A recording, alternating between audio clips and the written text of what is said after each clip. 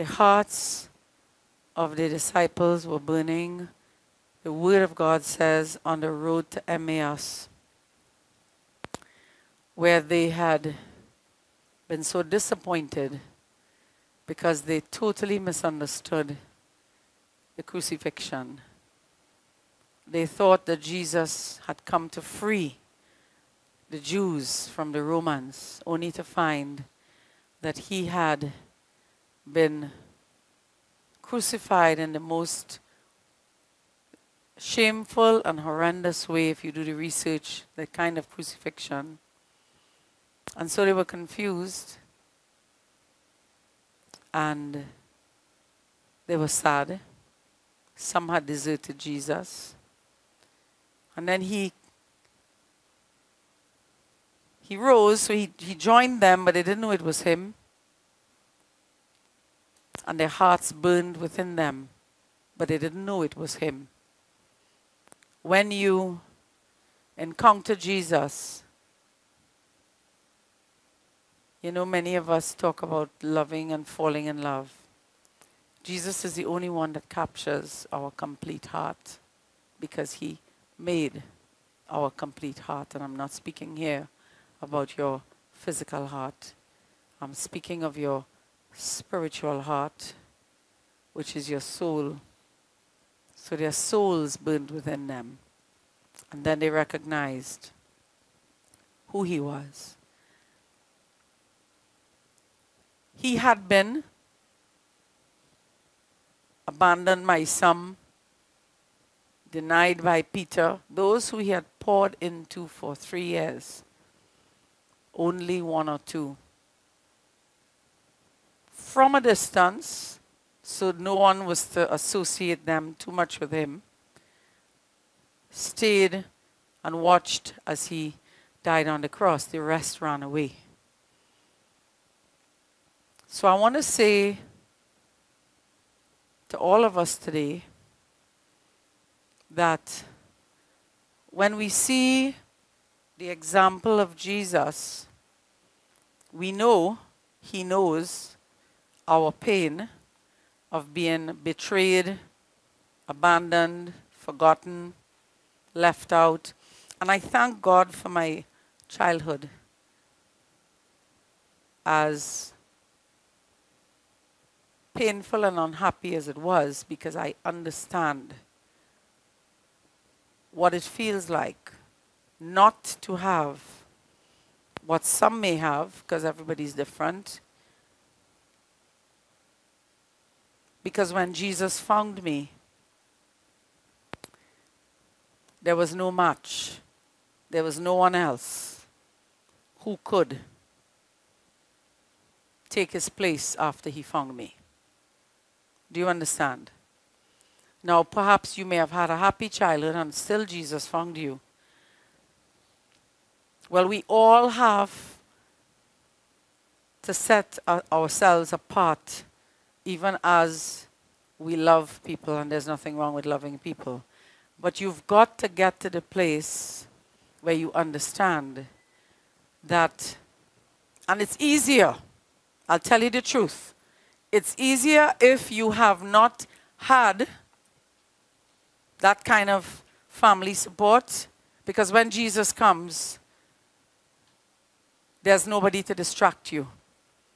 Oh, I don't want my relationship to compete with my family, because, you know, if I don't go and see them and I miss church, or I don't come to whatever time with God, you know, that'll cause a problem in the family. When you didn't have that, it was easier to serve him.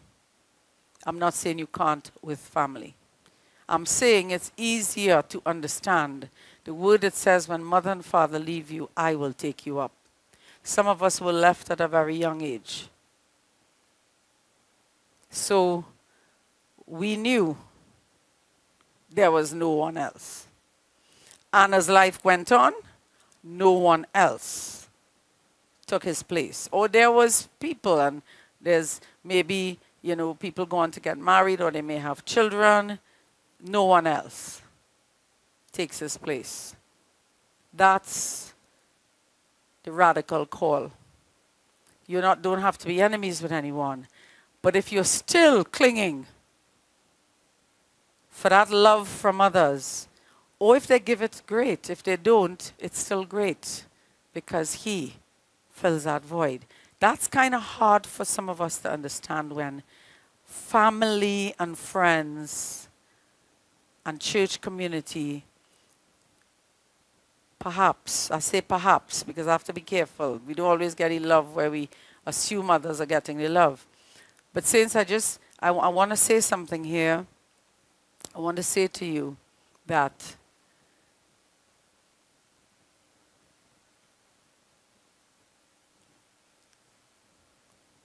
the ones who know that only Jesus can bring about that change in them, only Jesus can love them like no one else can, those are the ones who you could threaten them with whatever, they're not budging. So one extreme, I know you all get a little weary hearing me say this, but that's because one day you'll minister to people who were in Satanism and are out, but they're in so much bondage, they need help. When they come out, having served Satan directly, having experienced all kinds of supernatural things, when they encounter Jesus, nobody could get them to turn back. I love ministering to them. They're desperate for him.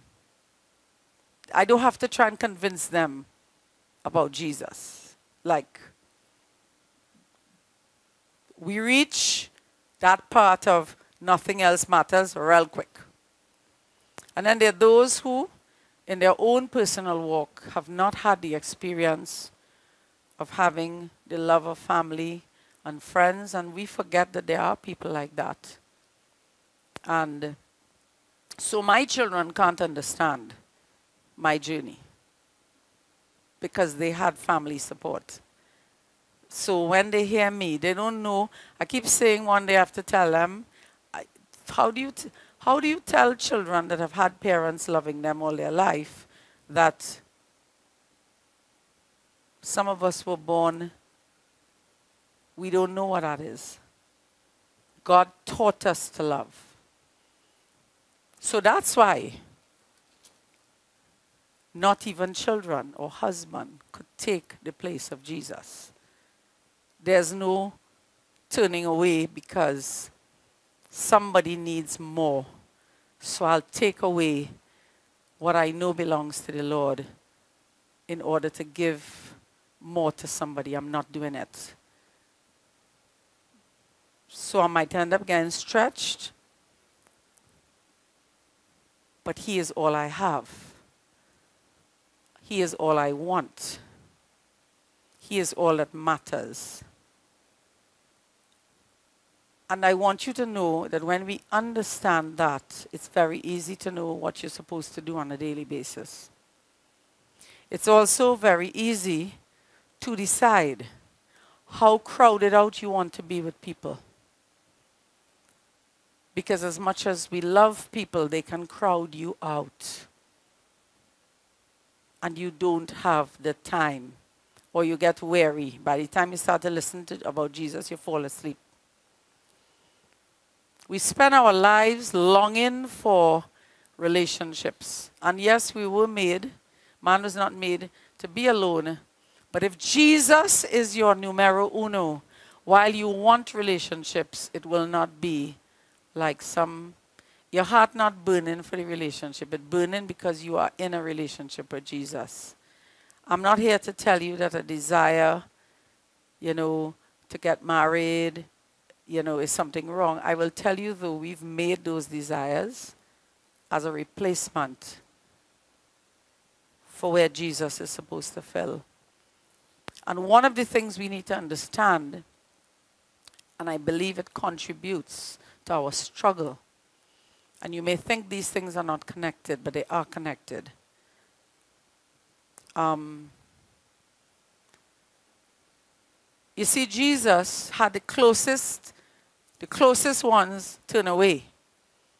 Yet he could still receive the Father's love and love back those who did not love him or at that time respond to him because they denied him.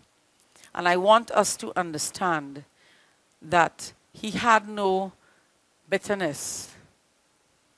There's a connection between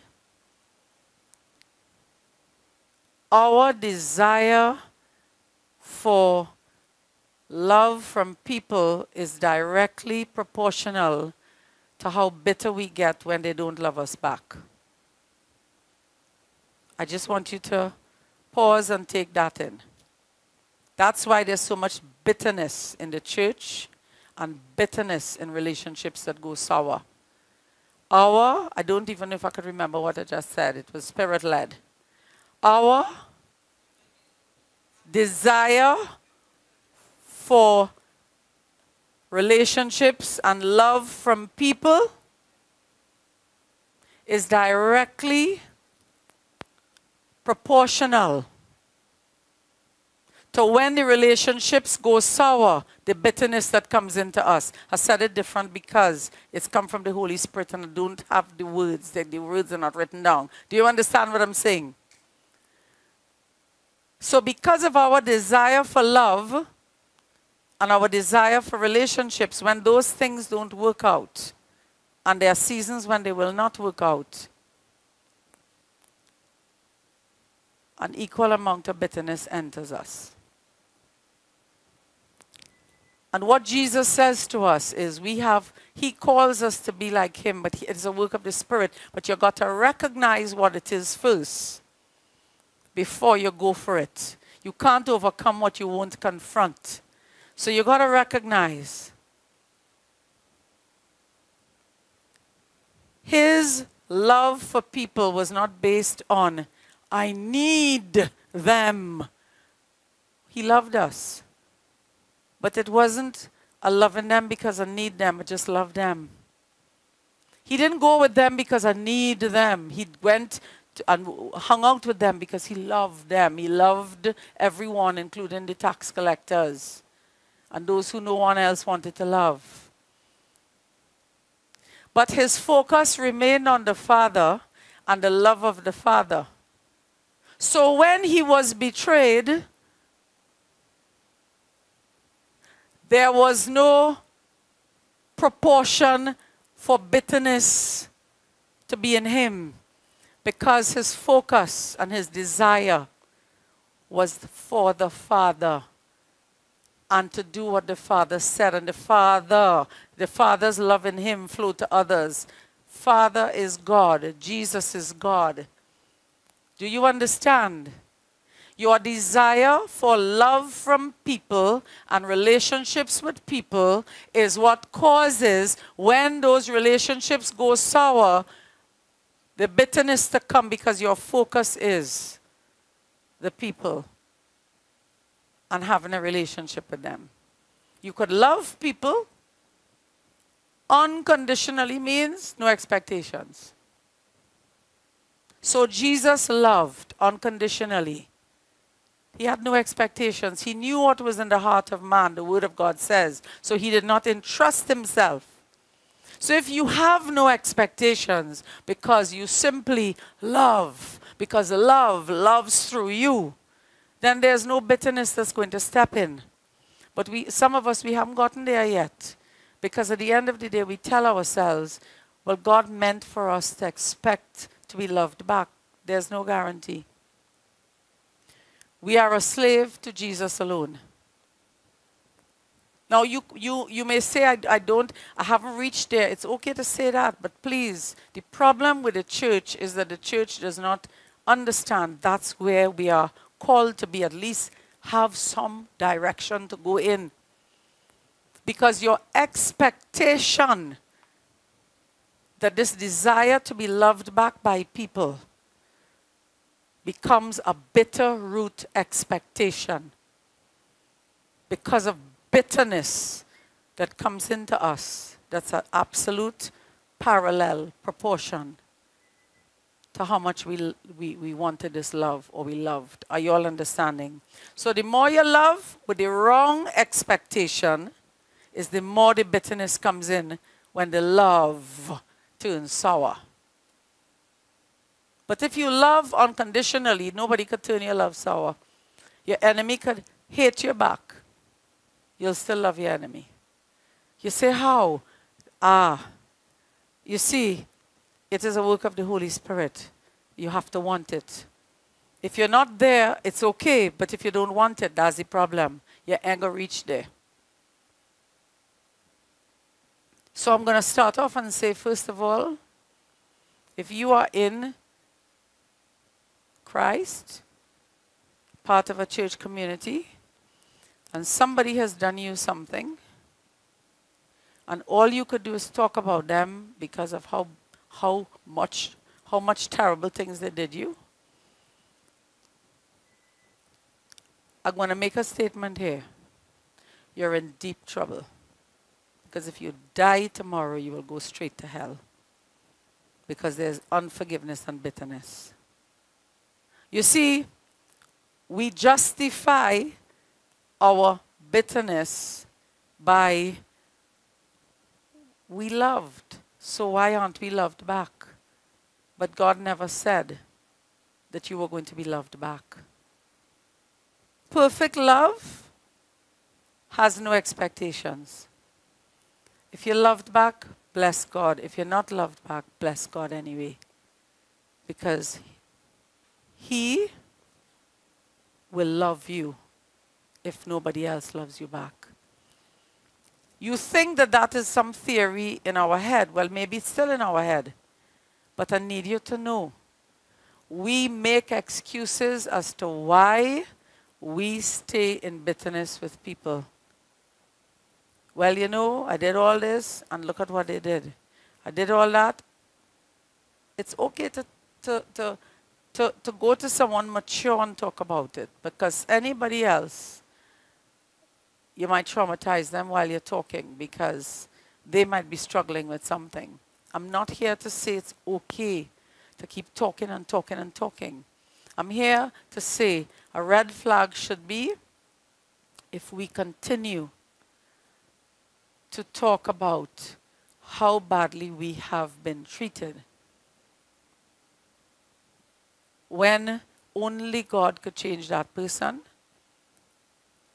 But He has said that He will change us from the inside, but we continue to hold on to the thing that actually defiles us.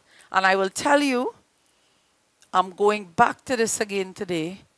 You've heard it before, but I'm going to tell you to you in a different way, because it's critical and detrimental. If nothing else you do for the rest of the year, deal with your bitter root judgments. Because it will take you to hell if you don't deal with it. And not only will it take you to hell, I'm going to show you how.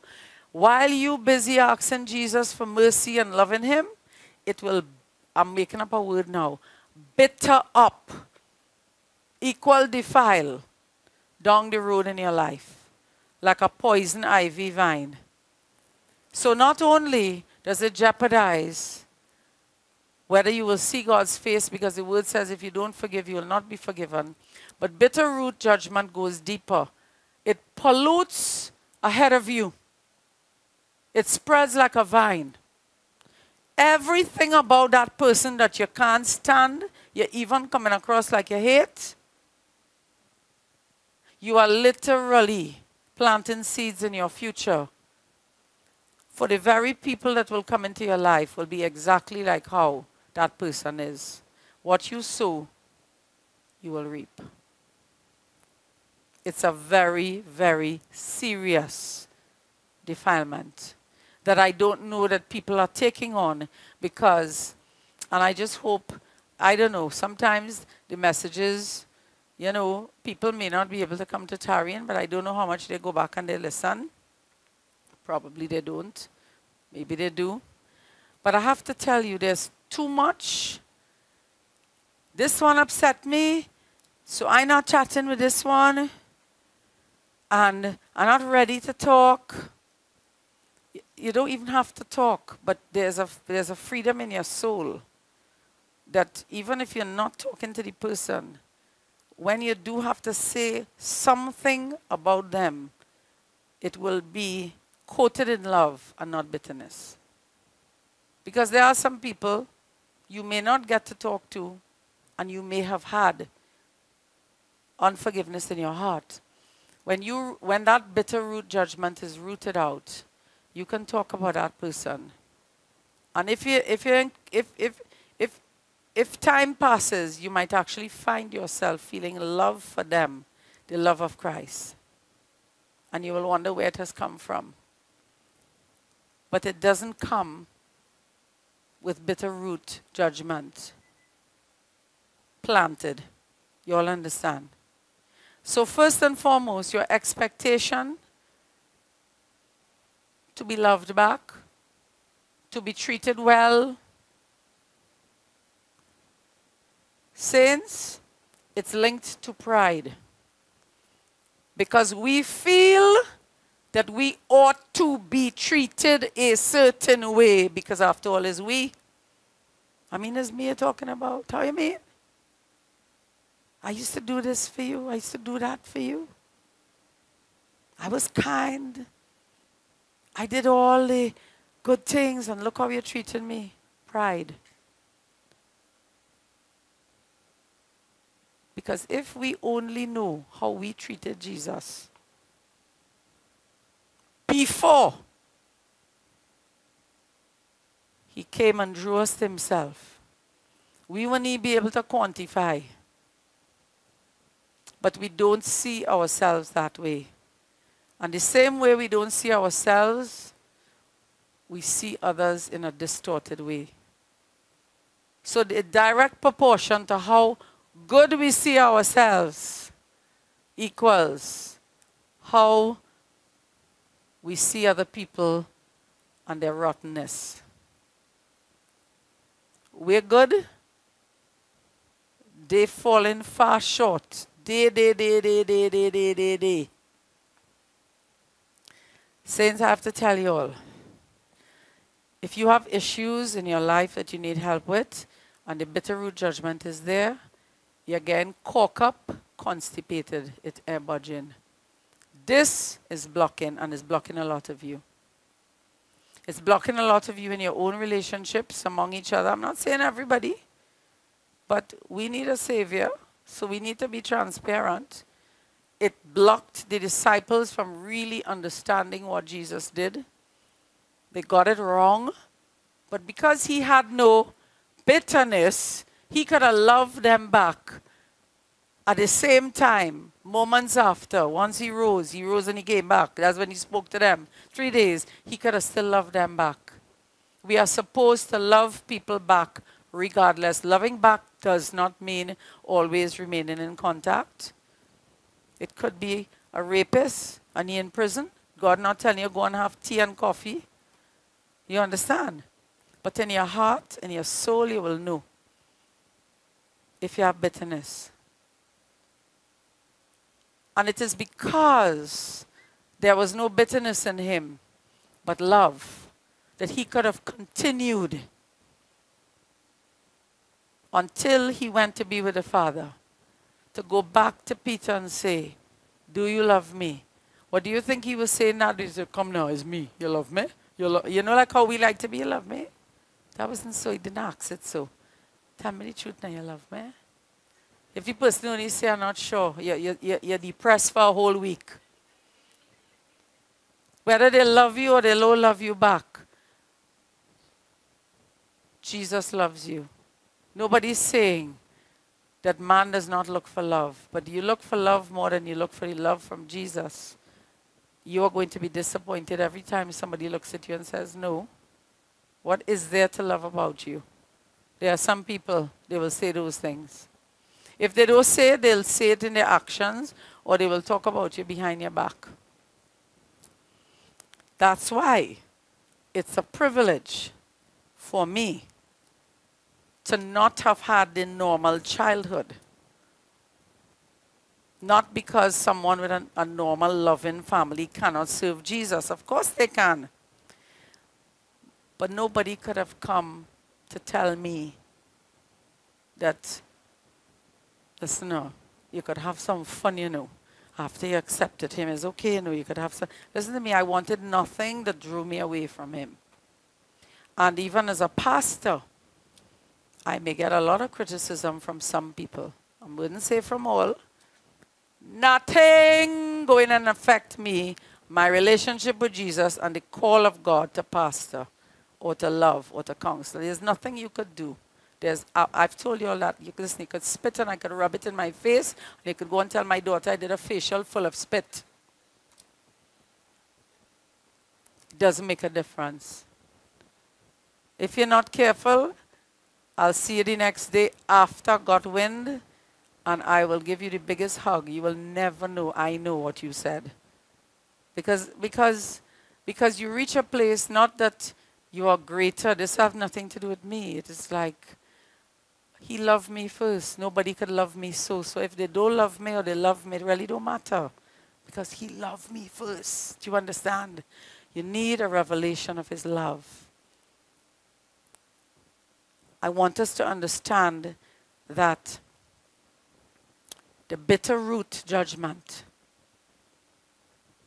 the amount of bitter root judgment that is in us equals the amount of our expectations to have been loved back by people and got disappointed. So, I want you to know, as I just share this with you, because this was not where I was going today, and then this is what the Lord does. I'd say, Jesus, help me to know what to prepare. And I'll prepare. And then just as worship is starting or we go on, he's like, okay, this is what I want to tell the people today. And so always be prepared, because it's a problem. I feel the burden. We're not understanding the danger of bitter root judgment. I think that's what I want to say. So when you read Hebrews 12, 14 to 15, that says, pursue peace with all people and holiness, without which no one will see the Lord, looking carefully lest anyone fall short of the grace of God, lest any root of bitterness springing up cause trouble, and by this many become defiled. I don't know how we read a verse like this and we still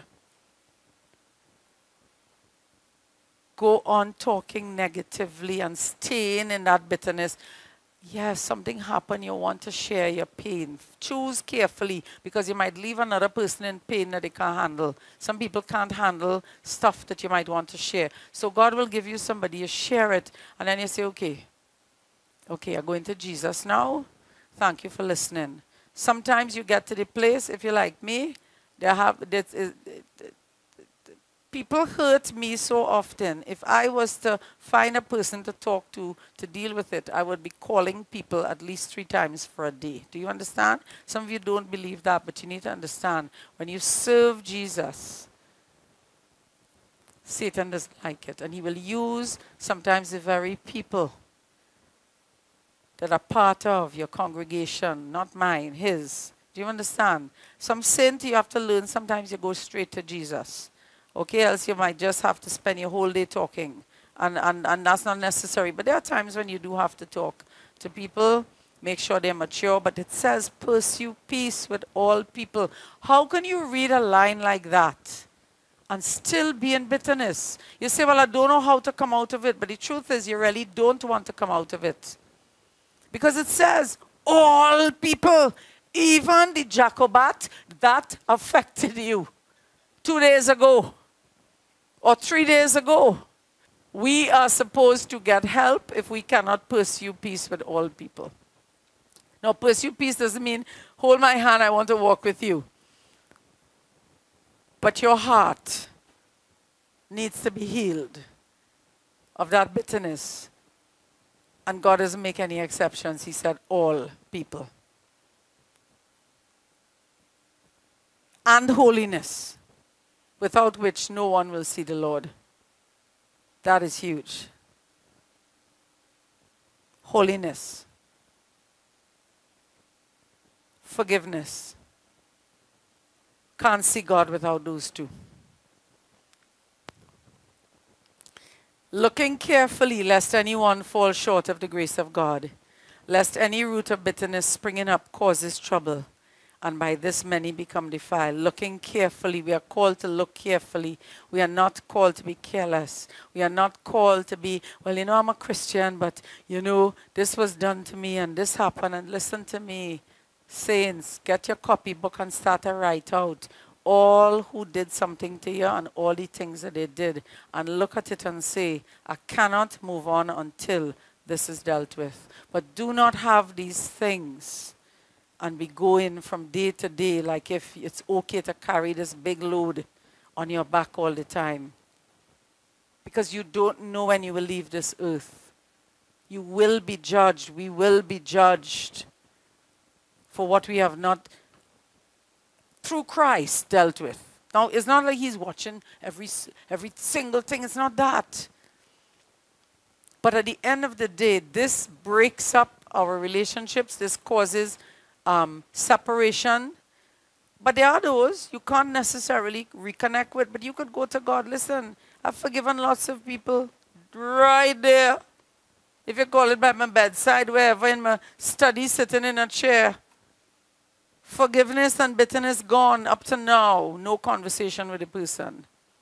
There are some people you can't necessarily go to. So when you see them, your heart not going to go pop it up, pop it up, pop it up. You're not going to be like anger, shoot up one time. Listen, I tell you, the root of bitterness, fruit of anger. As you start to talk about the person, you're angry. Have to deal with it. Have to deal with it through Christ. Have to deal with it, y'all. It's going on for too long. That vine getting long, long, long. So I want us to know that we've got to stop casting stones at others who fall short of God's glory, because we have also fallen. We correct people. I'll tell you about that in a moment. Nothing is wrong. Something happens, you have to tell them. But I'm talking about, but you still reliving everything every day, whatever is done. No, you've got to go to God, or you've got to go to the person and to God. Do you understand what I'm saying? Because it will keep you back, do you understand, from literally being able to love like Jesus loves. It will keep you back. I want you to know that, so we've got to stop casting stones at others who fall short of God's glory, because we have also fallen. And when we judge another servant or congregation of the Lord, you know, like how people love to talk about churches? Listeners get frightened, eh? Because I always hear this, what they say about this church. I get nervous. I don't know if one day some of you will say to people, do you know what you all are doing? Like, because I get frightened for them. I hear it via the grapevine. I don't necessarily, the grapevine of bitterness. I hear it. But it's not said necessarily to my face. It's a very serious thing. But it has become popular to bash churches and or bash another servant of God or person. But in fact, when we judge another servant, and I want to tell you what judge means, because if a tree has red or yellow mangoes, the tree has yellow mangoes, you're going to say the tree has yellow mangoes. That's not judging. I'm going to tell you what judging is.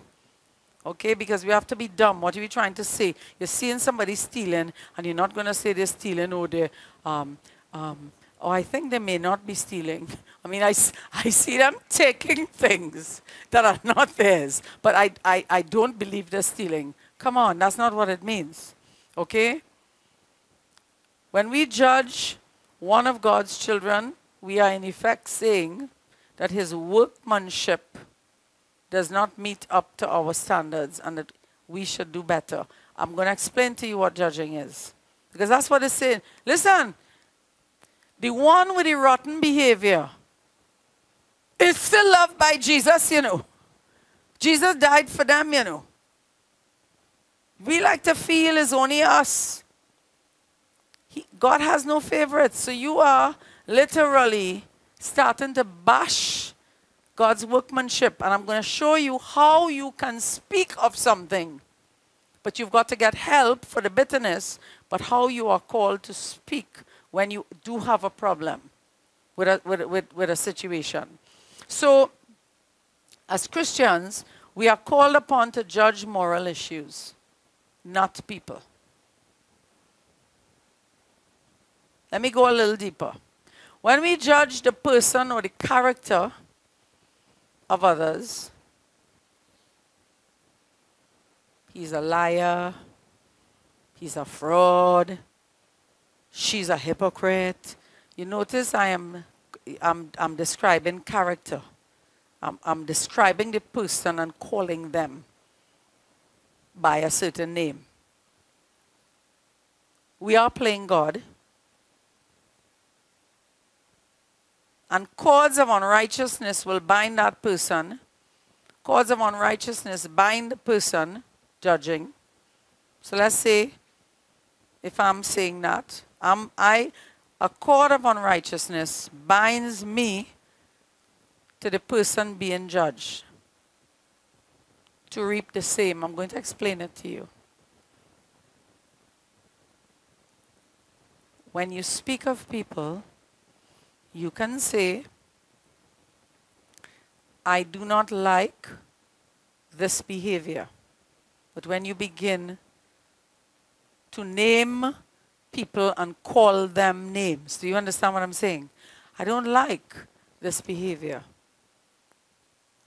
Instead, you go and you call the person some kind of name. You're describing it to people. Worthless. He worthless.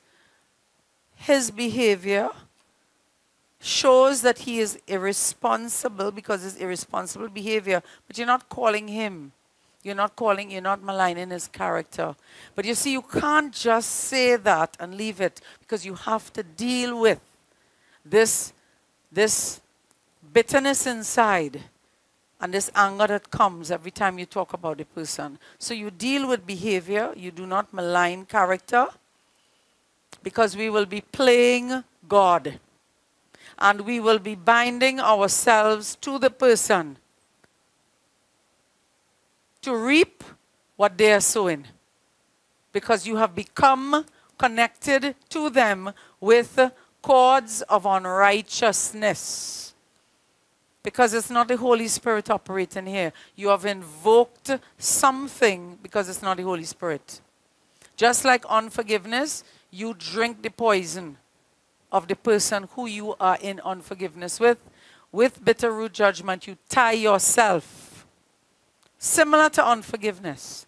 But I want you to know that a root of bitterness will spring up like a vine or a cord. So what happens is, when we continue to call people certain names, when we continue not to forgive, there is a root that's...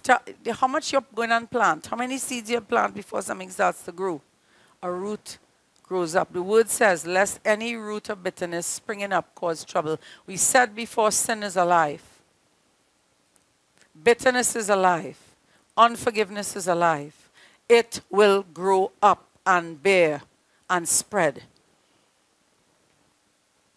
So for example, when Jesus said in Matthew 7:1-2, judge not that you be not judged, for with what judgment you judge, you will be judged, and with the measure you use, it will be measured back to you.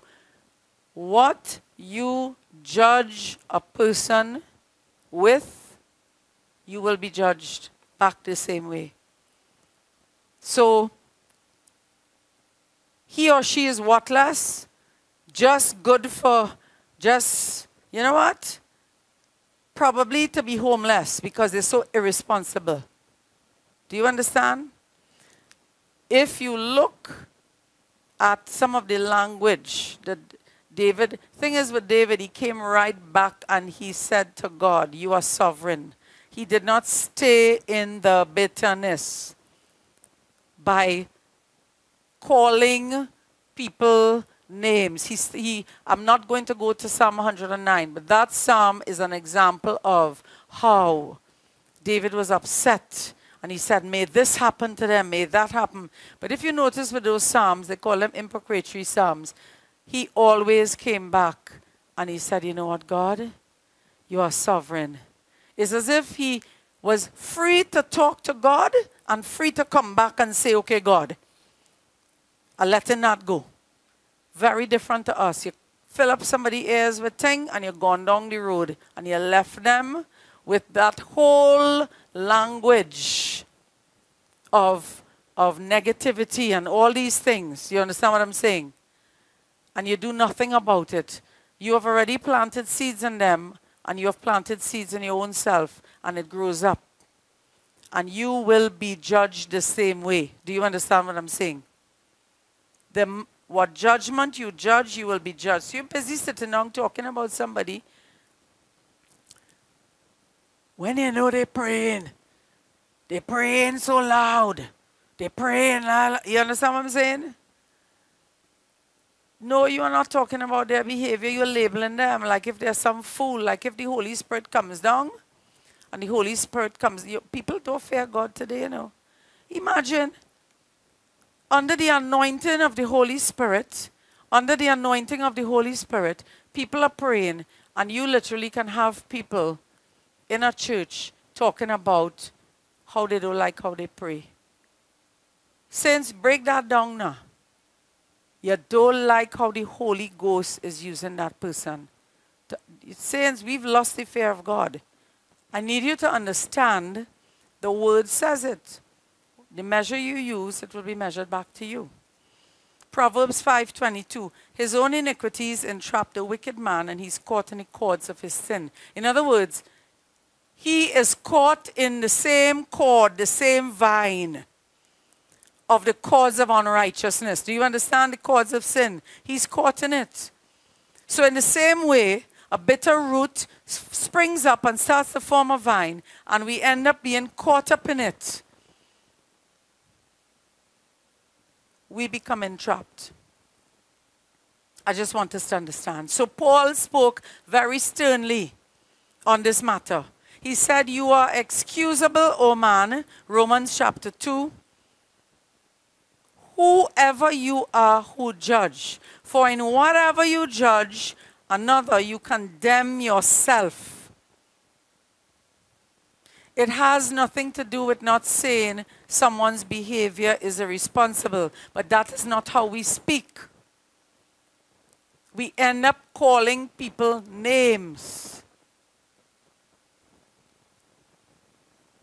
Say, well, I didn't mean it. Did I? I taught recently on what you say is what affects the spiritual realm, not what you mean.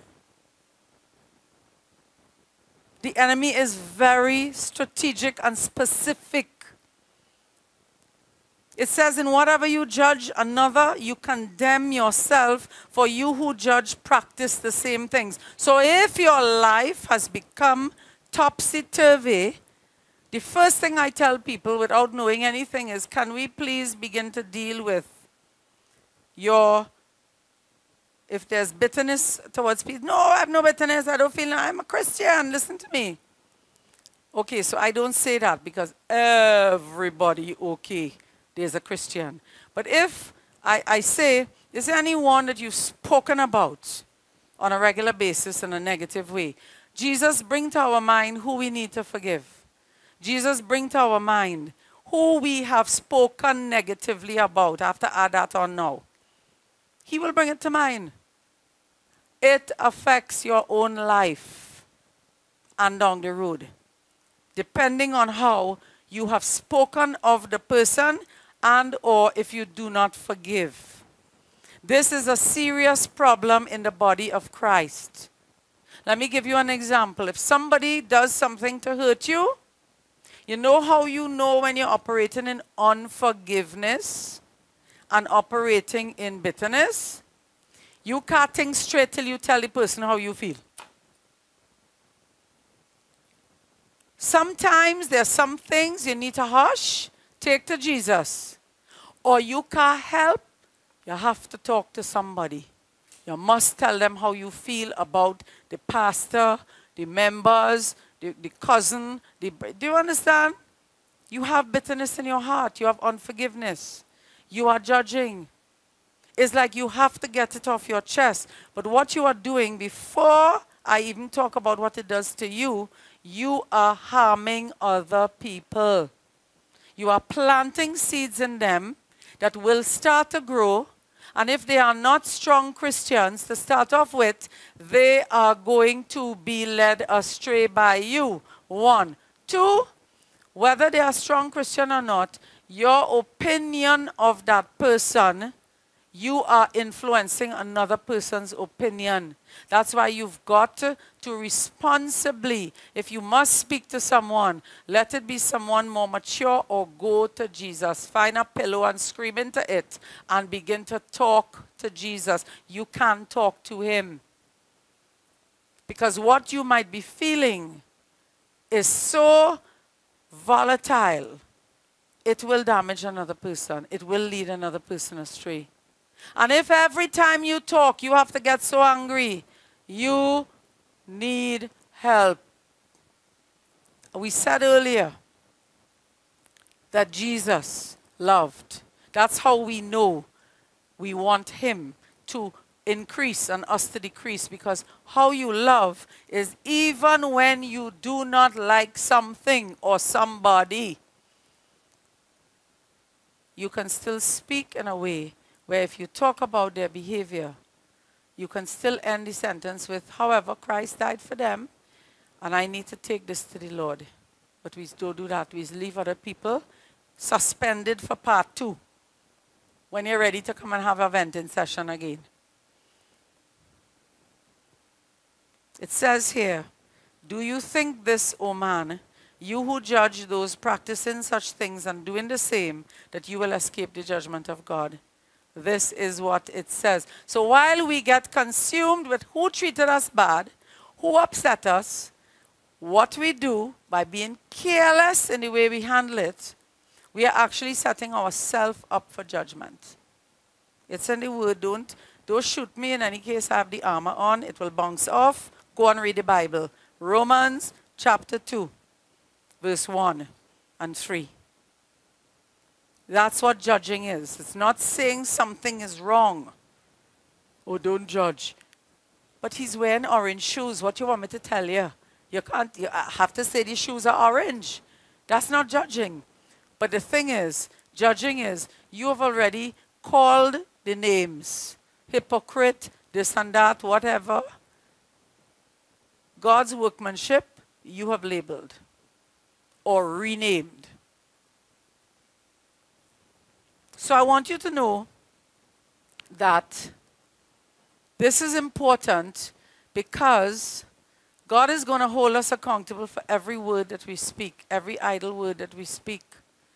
The word says God will hold us accountable. Saints, that's why we have to take time and say, as I'm going to show you, we're not going to actually do the exercise. And those who are interested, they'll message me and I'll give them a copy. Or a printout of how to sit before God and say, God, bring this to my mind. And because the disciples asked Jesus how to pray, so nothing is wrong. We need sometimes to know how to do these things. The reason why it's important to do it is because any word that we have spoken that we have not brought to Jesus and repented, we will be judged for. He says, every idle word. So while we are believing, grace extends where, because we're saved, nothing else matters. We are saved, but we will be held accountable for every idle word. And you know what an idle word is? A careless word.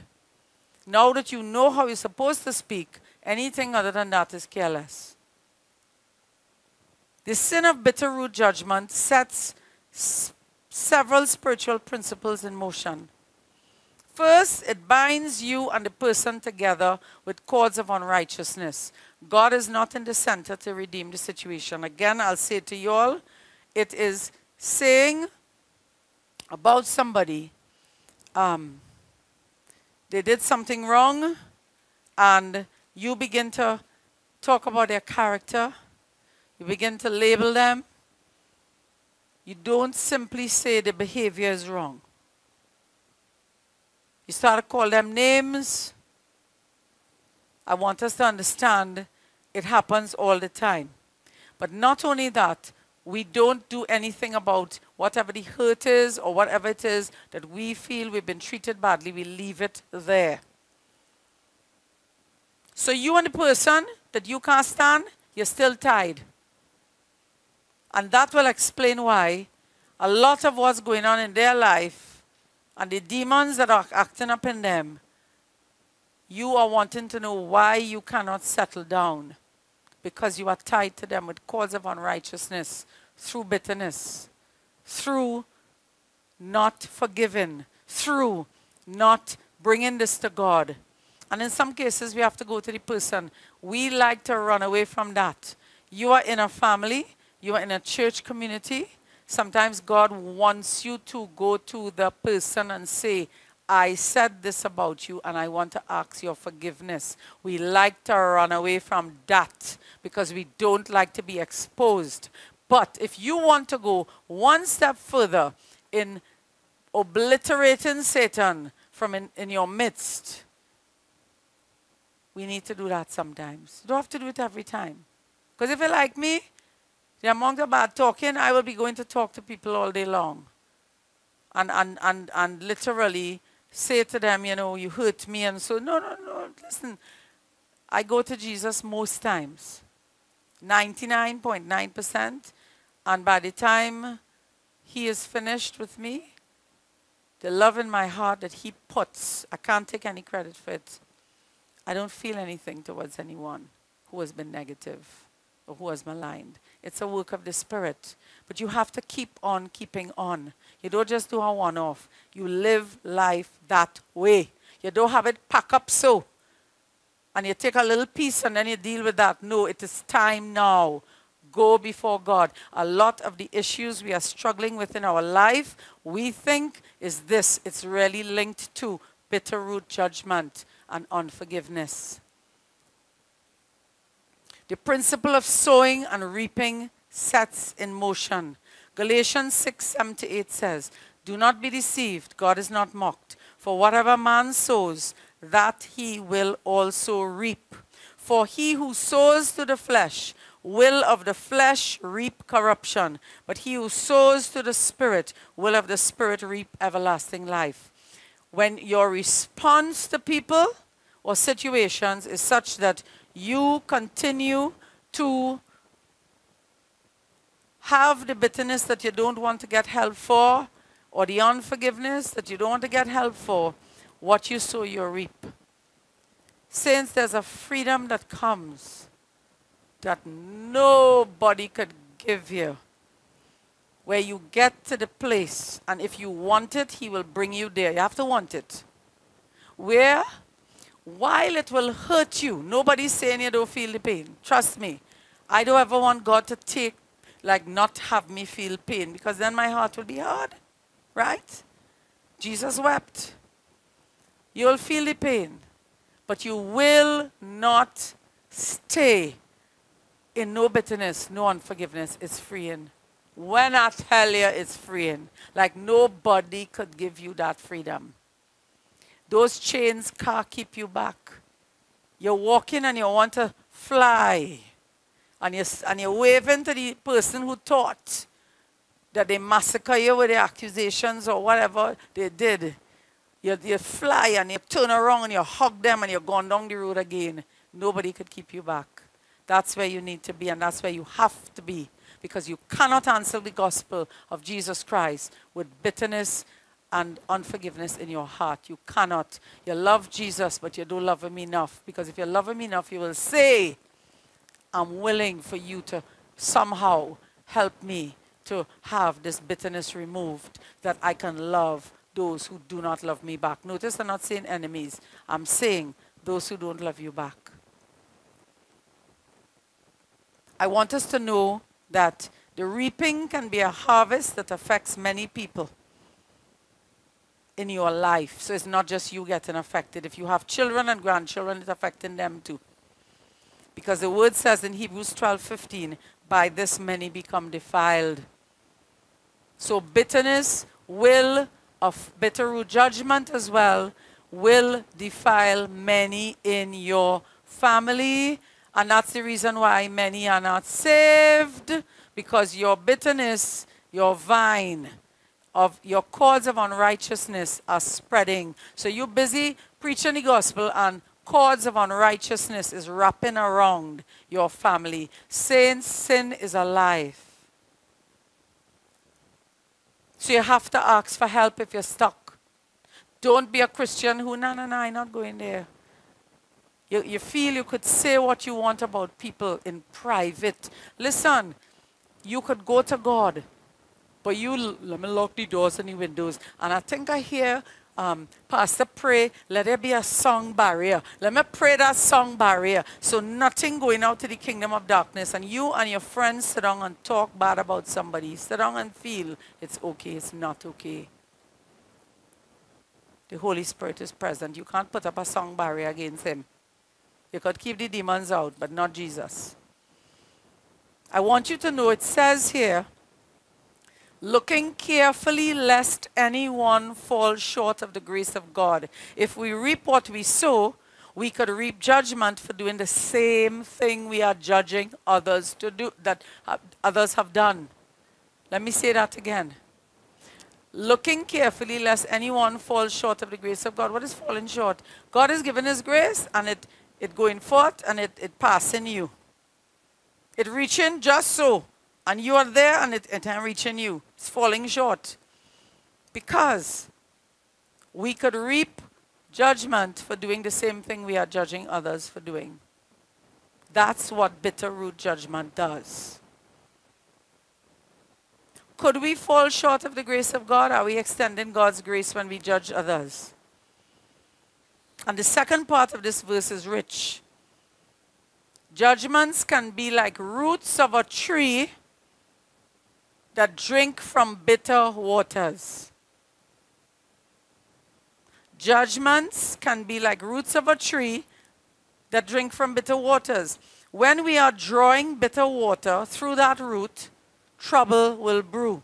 The root can be seen like a vine or cord that ties each person together by the judgment separate from God, lest any root of bitterness springing up cause trouble. That's the trouble. That's the trouble. Lots of trouble in our families. Lots of arguing. Lots of falling out. It's called bitter root judgment. The vine, the fruit of cords of unrighteousness. We have got to ask for help to deal with these things. It is keeping back many of you. So you might want to come to talk about, I don't know, a way that you want to go deeper in prayer, even wanting to counsel people. You need to know how to deal with bitter root judgment and start dealing with it in your own life. And I want you to know, when the line says, and by this many become defiled, we do not sin in a vacuum. We are a body, a community, and then there's our families as well. If we judge, we reap that same judgment, and it can affect all those around us. So let's say someone judges a person for stealing something, or having an affair, or doing something like that. What was done was wrong, and a leader, somebody in authority, has the responsibility to judge that behavior, but not the person. You judge behavior. Do you understand the difference? Because what is happening is, when we talk about the behavior, we start to hit the person, and you see the person, you can't stand the person. It's the behavior you deal with. You are feeding the dislike of people, because when you talk about behavior, you really begin to hit at the person and start to call the person. And you know, if you know what so-and-so, this is what they did, you know. But why you have to call the name? Because you start to deal with the person, not the behavior. This is my point. But not only that, you say, well, I learned today to talk about behavior. So you start to talk about behavior, but in your talk about behavior, you start to infer that means that person, you know, So let's say talk about a pastor. I can only talk about that. I can't talk about all here. So you talk about, you know, she said, so I say, well, okay, that's a verb, so it's behavior, right? She said, pastor said so. And you begin to talk about what you do agree. You could talk about that, depending on who you're talking to. Because some of you are affecting new converts with your conversations. Do you understand? You in the church 9 years, and you talking to somebody here for 1 year, and you're busy talking about what you don't like about the message. It's your right to say you don't like something about the message. But here's where we go. Because you know, she's a controlling person. So you know by that message, she's not only controlling, but she's a hypocrite because she's preached people business from the pulpit. I'm letting you know what people like to say about pastors, okay? So I'm being transparent. I'm using myself of what some may say, hopefully not the majority, and if it is, they'll find a next church to go to. Do you understand what I'm saying? Because I fear God too much to stand up here and preach other people's business. May He strike me down the day I ever do that.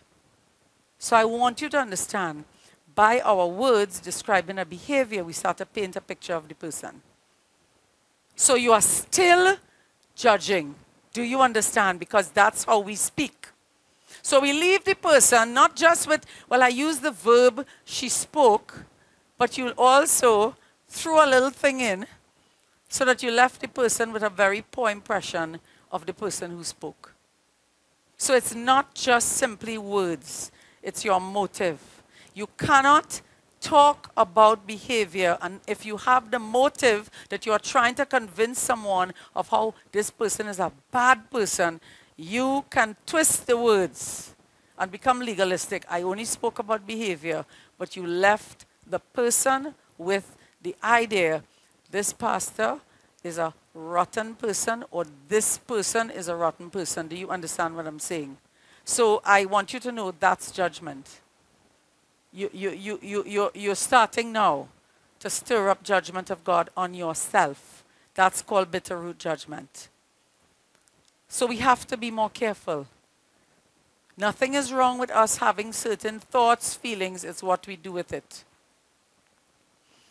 And I need us to know that judging the person is God's job. If we judge the person, we are playing God and getting in the way of His mercy and healing. If you are concerned about a leader, God needs to deal with the leader. You cannot do anything about the leader. You can pray for the leader or whoever it might be. But what you do is, if you take that route, what happens is we are getting nowhere in the church. We are getting nowhere in our families. We are getting nowhere. You are upset with someone. You feel it is your right to call them and vent, or you feel it is your right to sit down and give them a speech.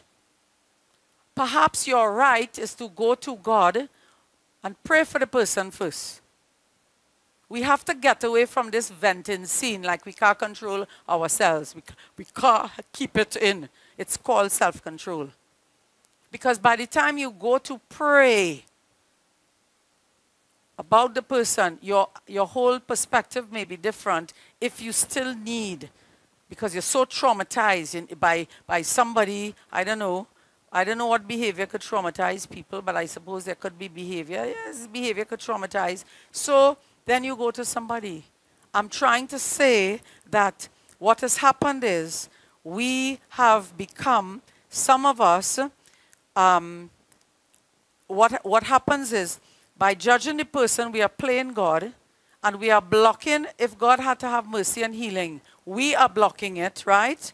But also too, bitter roots of judgment, resentment, and accusation may form in our heart. So while we start one way and we say we're only going to deal with behavior, but we are really dropping a little tidbit, saying, I don't have to tiptoe around. All you know what I'm talking about. You really want to tell this person something negative about this person's character, but you're trying to do it in a holy way because you hear about bitter root judgment. So you start to talk about the behavior. But what happens is, you literally have so much bitterness. What happens is there's resentment and accusation, and after that, you start to spew that out to the person. If you only see them, it's coming out. That is a person Christ died for. Watch yourself. It don't matter if you think there's the worst person on earth. It could leak into a conversation. Because we haven't dealt with it in our heart, we're talking to somebody, and ping, the name get mentioned. You've gone down the road.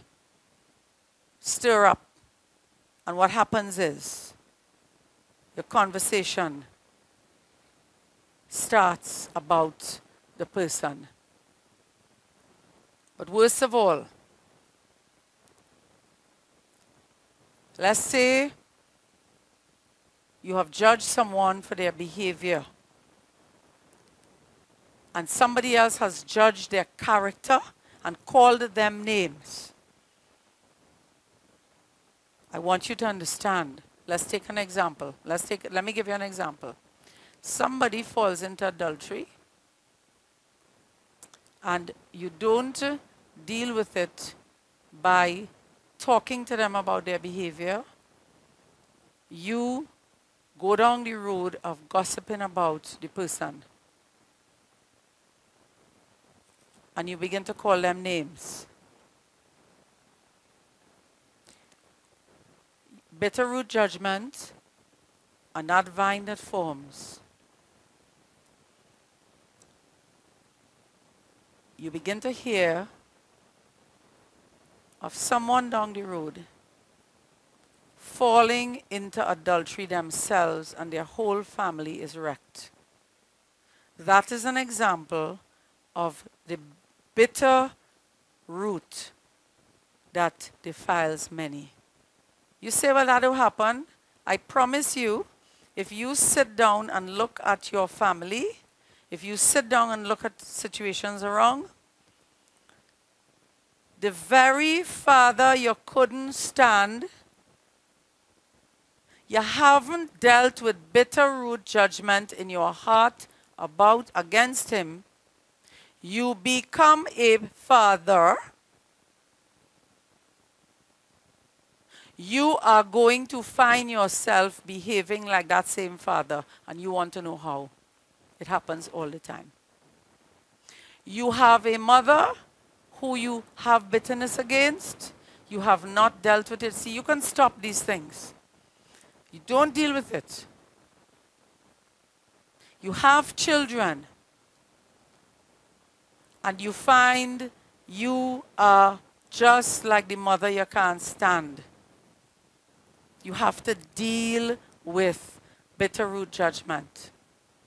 You tell yourself you are never going to marry the way your parents married and have the spouses that they have. You meet Prince Charming and he's Prince Nightmare. Just like, if you listen to me, we look at it and we say, well, it must be in our genes. No, it's in your heart. That vine continues to go and to grow. And so I want you to know, I will not have the time today to show you how to deal with this. But what I would say to you is that if you want to identify bitter root judgments, first look at some of your primary relationships. Okay? That's what I want you to do. Look at your primary relationships. Some of you, your problem is bitter root judgment. Your problem, so let me give you an example. You have a marriage, but maybe in relationships before, there was a nightmare in the relationships. And you never dealt with how you spoke about that other person. You just know you're not in that relationship again, and you got married. You never dealt with all the fights you had, all the way you was treated bad, but you moved on. But you haven't moved on. The vine has moved on with you. And you marry someone, and all of a sudden, you can't believe that you're hearing the same things that you was hearing from that relationship. It's called bitter root judgment. I suggest if some of you are in bitterness from relationships, to get married right now. Let the whole premarital deal with bitter root judgment, because you're going to get married and you're going to struggle just like you struggled in the other relationships. Aside from your wounded souls that need healing. Because that's a whole other story. You understand what I'm saying? So what you need to do, I'm leaving you with this. There's a whole lot more I could do. I can't do it. We don't have the time. I believe that many of us want to spend some time worshiping the Lord, but you cannot worship him in spirit and truth and not begin to deal with bitter root judgment. I would say for part 2, I will show you how. What are the steps to breaking bitter root judgment? How do you pray? I will pray a general prayer, but it will not be something that is very deep, because you can't pray a prayer and it all goes. You got to sit down with pen and paper, switch off the phone, and make a list of your primary relationships, your parents, your siblings, your spouse if you have a spouse, your children, close friends. Start there, and you begin to ask the questions. Jesus, can you bring to mind if any of these people have hurt me? And if I have said the words, he is, she is, because I might have said it, he is a so-and-so, because of what he did to me. She is so-so-so. Holy Spirit, bring to my mind if I have labeled any of these people with negative words in my life. Pause. Holy Spirit will begin to bring it back to you. Perhaps you made judgments against yourself. I will never amount to anything. I will always be fat. I will never have this. Somebody told you in your life, and you repeated it, you're real ugly. And you said it, yeah, I'm real ugly. You get older, nobody could help you to believe you're really beautiful. You can't see the beauty, you're still always fixing. We have to deal with it, because we actually can have judgments against ourselves. You can have judgment against yourself because somebody has constantly told you things and you've started repeating it and saying it and believing it. Ask the Holy Spirit to reveal any other judgments. Names of people in authority might come to mind. Begin to write these things down. You want to know? Perhaps maybe you're in a marriage that didn't work out. It fell apart. Go back to the first marriage if you was married before. Or go back to things that you have said in your life, even before you married this person. You may see a similarity in terms of sowing and reaping. You don't have to continue that way. Sometimes when we want, if it's in a relationship, a marriage, I'm speaking of, to work out, we need to deal with the bitter root judgment because it's blocking the healing in the relationship. I want you to also know that when it comes to people in authority, there are some of us, we have a problem with people in authority.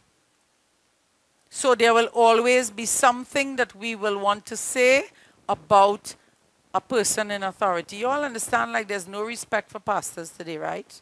You all know, even in the public, you say pastor, they jump back.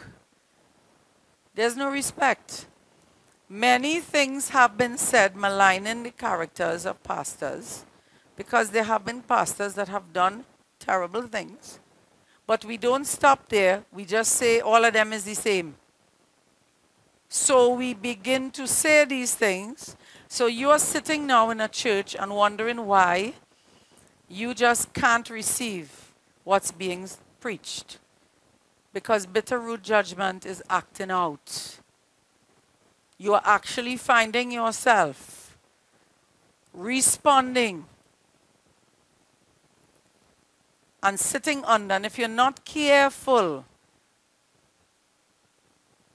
you may well find yourself gravitating to churches where the pastors have a lot in common from the ones that you had a problem with. That can also happen. We have to learn that bitter root judgment, bitterness, unforgiveness, sin is alive. Every time you sin, I want you to remember it's alive. Every time you speak judgment, it's alive. It's going somewhere. It's not staying stationary. So we have to stop being so careless with our words. And so as I end here, I want to tell you that I will give you the steps to breaking the bitter root judgment in the next session, but I need us to take time. We take a lot of time to talk about people. We do not take time to ask God to remind us, did we label people? Are there people we've labeled?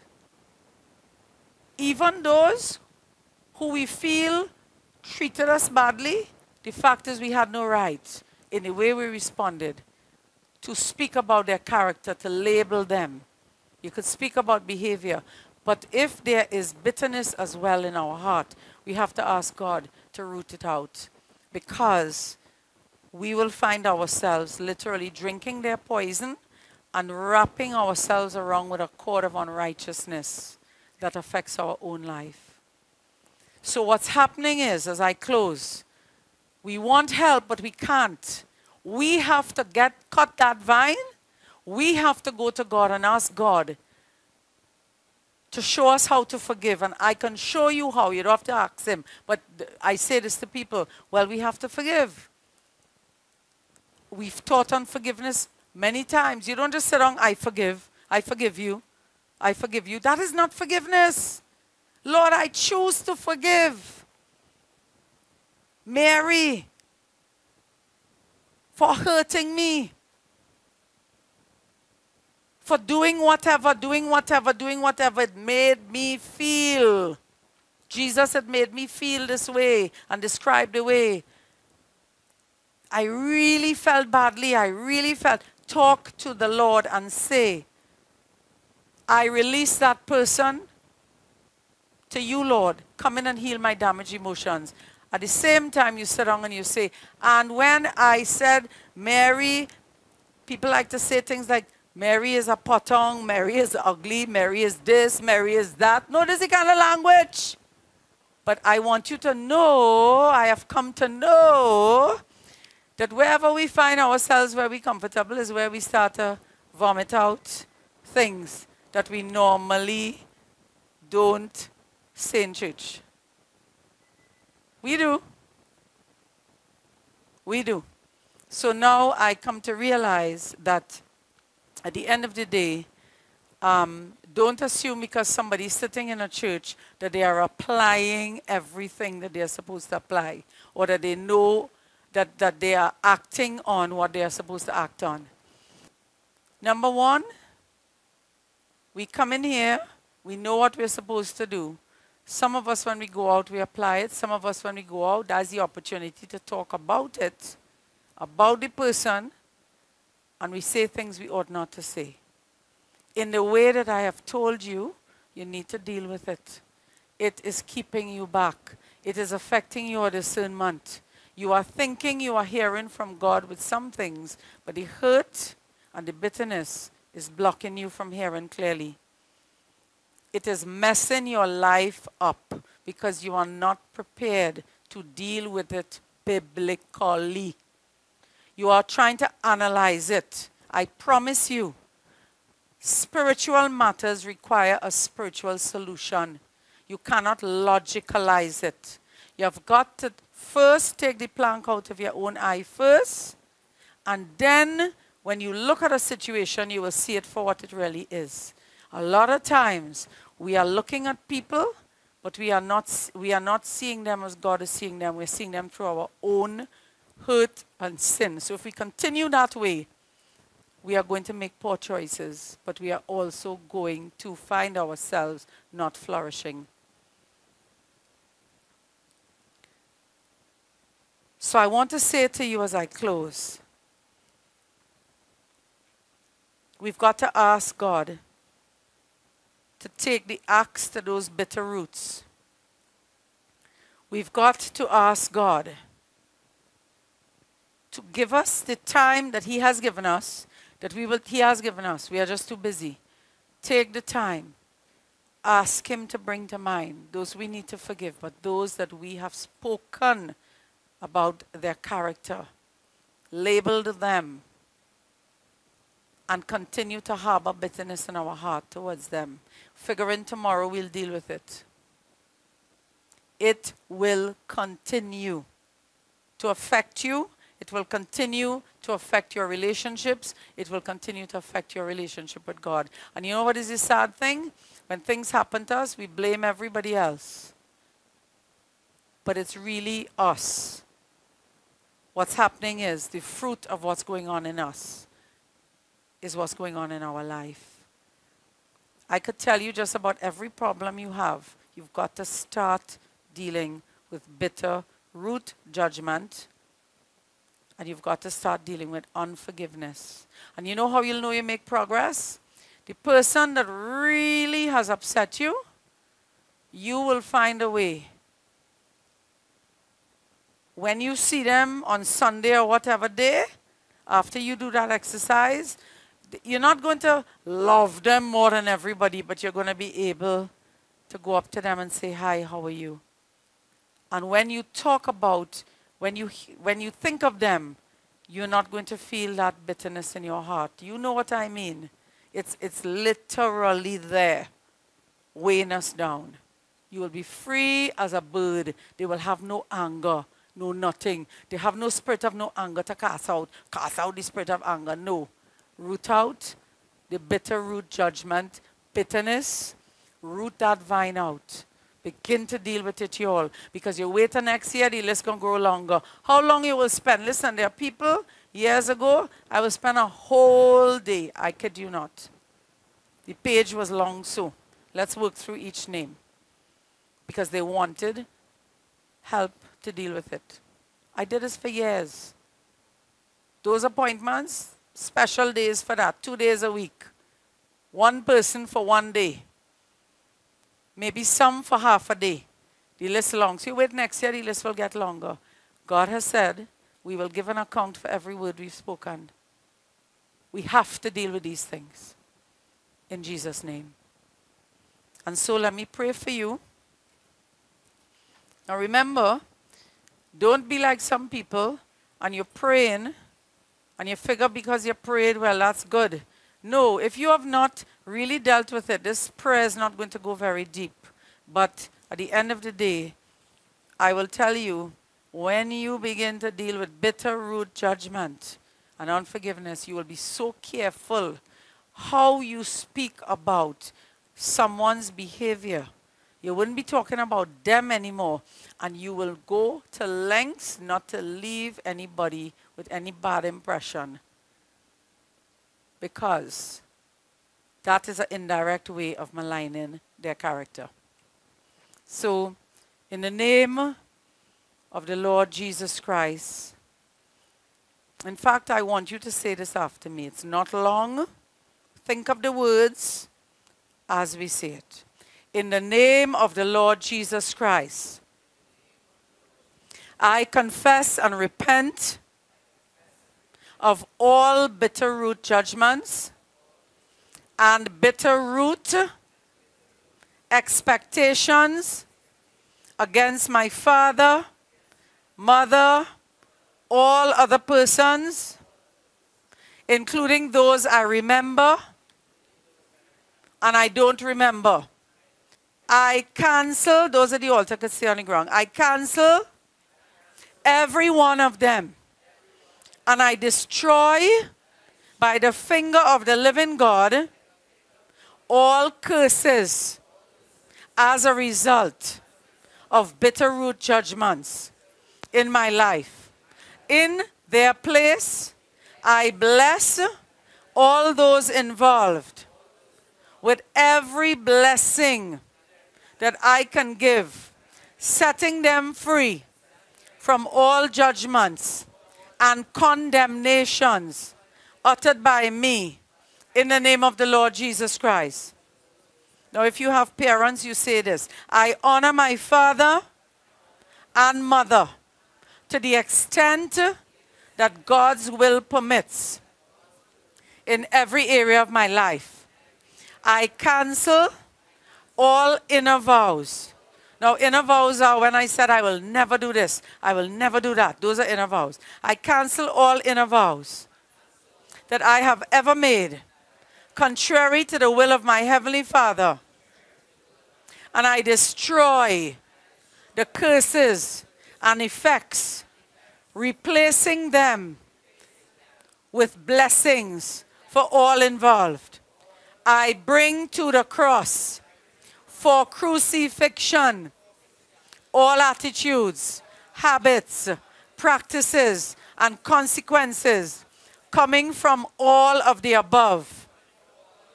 And I call them as dead. These are the attitudes. We call the attitudes dead on the cross when Christ died.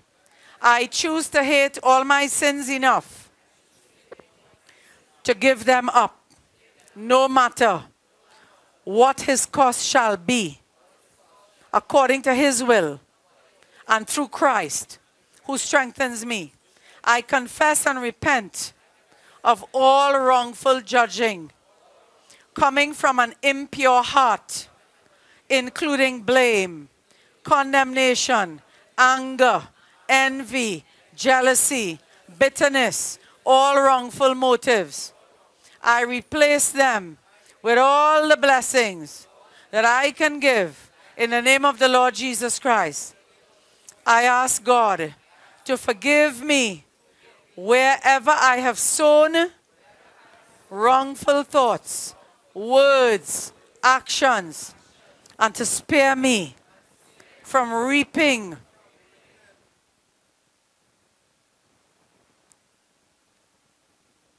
Spare me, Lord, from reaping terrible things that I have sown.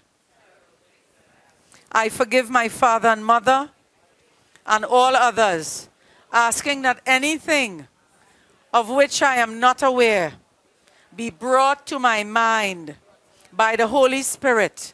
I pray God's richest blessing on all who have wronged me. I cancel all parental accusation and condemnation that has taken place in my life, and all bondage to people pleasing. I repent and cancel all my sinful attitudes and practices not included in the above.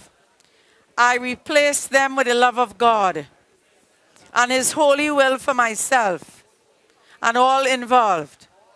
Anything not included in the above, Lord, I ask you to bring to mind in the name of Jesus. Anything not prayed correctly, Holy Spirit, correct my prayer. I ask you, Lord Jesus, to come here now. Take me, all parts of myself, into your loving arms. Show me the lies that I have believed regarding any sins done to me or which I have chosen to commit. I ask you, Heavenly Father, to replace these lies with truth, giving forgiveness, cleansing, healing, comfort, full and complete and permanent deliverance from both the lies I have believed and any and all grounds given to Satan. In the mighty name of Jesus. Father, redeem all of the above failures and preserve me from repeating the same. Thank you, Lord Jesus. Amen and amen. Saints, I want to tell you something. If you treat this type of situation seriously in your life, your relationships will begin to improve. Your marriages are going to make a full turn. I'm not here to tell you if maybe your spouse is not here and, you know, a miracle will occur and bring them back. I will tell you, though, the way you will discern God's will become clearer. You will know what God is telling you to do. Your praying is going to be more powerful. Are you hearing me? The person who has done you things, you are going to find you not feeling nothing when they pass you by. When they talk to you, you're not going to bristle. You're not going to have to leave church fast so that they don't talk to you in hospitality. You are going to find yourself spiritually stronger. And you are going to find these attacks that we always blame some witch and warlock on. It's those open doors in our life that is allowing the enemy to come in. Do you understand? I spoke to one of my disciples, counselors, who is an ex-Satanist. Now, I know some of you get a little tired. Hopefully you don't, because these are the most extreme bondage, right? Woke up this morning and said to me, she woke up this morning and messaged me, but I had time to message her before.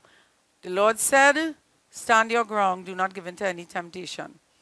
What did she message me? And this is how I want some of you to know, where some of all you will get licked up by demons while you're waiting to deal with bitter root judgment, because you have open doors. Do you understand? So when she woke up, remember, she's an ex-Satanist. What she saw in front of her, because they deal with all kind of deep supernatural, was 5 demons. And she knew one of her ex-handlers sent it because she understood 5. That was his favorite number. She knew they were trying to tempt her to practice witchcraft. Because you see, when you come out of this thing, you could find yourself go right back when you give in to temptation. Like how you're supposed to stop bad talking people, and you go right back, and the breakthrough you had last week, it don't amount to nothing because you went back to sin. Do you understand what I'm saying? So in her case, we're talking about divination. And there's these 5 demons, and saints, some of you who in time will understand that we live, our Father is a spirit, God is a spirit. We live in a spiritual realm. We are spirit beings, a human body. Satan has very horrible things that his agents do. So what she said to me, she messaged me. They said to her, we have come. Who would you like to send us to torment? Now, remember, I just messaged her earlier to say, the Lord says, just don't give in to any temptation, because the enemy provokes, just like you all, us, provokes, you understand? They just get provoked to go back to their stuff. And she stayed quiet. And then she said, as I've taught her, Jesus, take them away, take them to the foot of the cross, move them out of here. And they disappeared. Why am I telling you that? Because perhaps some agent of Satan who come out of his Satanism might have wanted to dispatch one of those demons to one of us, one of all here. And you with your bitter root judgment self have a big wide open door. Who would you like us to torment today? Saints, we are getting mashed up because of our own sin. Jesus says when the evil one comes, he shall not find anything as evil as Jesus. No, no, no, you're setting an example for us. Deal with your stuff. Deal with your sin. Stop blaming. You know, it's so terrible. Of course, we are in this world. We are not of this world. But they have plenty of things happening that is because of what is in us that's attracting the enemy. We shared this example earlier because we were singing the blood song, the blood of Jesus cover us. And I was saying, we don't even say that anymore. We get up in the morning and go down the road. Pray the blood of Jesus over you. Pray the wall of fire. But here's what? Deal with the sin, because you break a hedge, a viper will bite you. Stop blaming other people, warlock, covens, this. Yes, it could be, but there are demons everywhere, and there are agendas that have been sent out by agents of Satan to send stuff to the churches, to send stuff to the Christian families, to send stuff to whoever and whatever to torment them. That's what they do. That's their norm. Which cup of coffee to drink? Which one you want me to torment for you today? And she said, she stood her ground. Get away from me in Jesus' name. But the reason I'm sharing it with you all is that's their life. What is our life?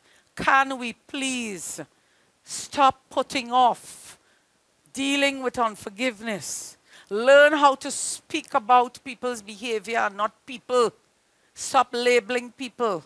You don't like the church, don't come to the church. You don't like the person, go to Jesus and bless the person. And perhaps put some boundaries in if you want. Because you are consistently bringing judgment on yourself. Every time you see that person, you start to talk about them and how they are. So this is where I'm saying you will be spiritually stronger if we just begin to deal with these things in our life. That really is an open door. So when they send out demons to torment Christians, you want to know why Christians getting beat up? Because we are not dealing with the sin in us. Do you understand? Satan cannot overpower us. But he can affect us in the areas that look just like him. He has those rights. It's called legal rights. Do you understand? That's a whole other teaching, which I've started on, and I take people through to shut those doors. We have to start with the bitter root, judgment and unforgiveness. So, Father, as we close with worship, Father, we only have another 20 minutes, but we are still grateful for this time. I pray that you will help us to see the importance of dealing with bitter root judgment, and don't just say we can't. Father, may we get help if we are struggling, but may we set that as a goal that we have to overcome and not just leave it for tomorrow. May we understand that we are in this world, we are not of this world. God calls us as an army to walk in power and authority, but we cannot do so with bitter root judgment, with bitterness, and with unforgiveness. Father, we thank you that while there's time, you're bringing this to our mind, that we can sit and ask you to show us these areas in our life. And may we understand, oh God, that, Father, you are faithful, you're faithful, you're faithful. And we must be faithful to what the word says. No weapon formed against us shall prosper. But Lord, help us to understand, we can only say that if sin has not broken a hedge. These promises are conditional. All you stop praying, and saying, he who dwells in the secret place of the Most High shall abide under the shadow of it. Listen to me, you're sitting on the place and praying that, you're getting whap, whap, whap. You break a hedge, a viper will bite. You cannot pray a prayer like that and say, well, I don't pray and it got covered. Covered how? Covered how? Sin exposes. Let's deal with the sin in Jesus' name. We are not condemned. We are not condemned. But we must deal with the sin. So, Father, we thank you in the mighty name of Jesus. And Lord, we ask even as we pray, oh God. And Father, we worship you. You have put in us a desire for bitterness to go, that there will not be any more defilement of our families and the church, and that, Father, we can then truly love as Jesus loves.